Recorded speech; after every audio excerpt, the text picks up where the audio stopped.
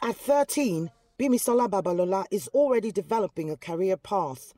And it's all thanks to this holiday camp. She and her friends have spent nearly 3 weeks learning about web design, coding and animation. The cool geeks, as they're fondly known, are fascinated by the possibility technology offers. I've always been interested in programming. I was learning before online, so I decided to take it seriously a bit more.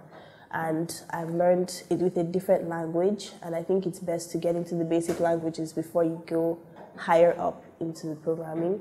And animation also. I have an interest in animation, starting my own company maybe sometime in the future. In future, I hope to become an animator with my own animation company, which I've already started developing. It's called Neuroflex. I wish to also make cartoons, comic books, all those cartoon stuff. I'm really interested in it. The camp provides just enough training to pick their interest. We are not going to create master professional animators of them in 3 weeks, but we've succeeded in giving them an insight into the world of animation, and they've responded greatly. About 40 young people have attended the cyber camp in the 2 years since it was founded. It's the brainchild of Anibofu Ugudaga, an architect with a passion for mentoring young talents. There's been a lot said about millennials and children of the millennials all over the world, and I've noticed myself. They seem to be very lackadaisical about things, thinking that, oh yeah, the world owes them something.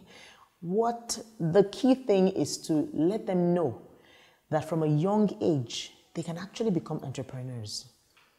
So it's like helping them develop entrepreneurial skills. And then the tech business is an easy one to work with. Tech business is steadily gaining momentum in Nigeria, and millennials are already captivated by computers and gadgets.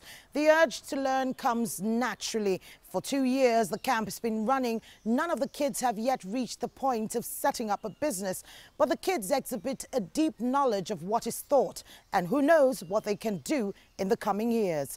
Kelechi, Emekalam, CGTN, Abuja, Nigeria.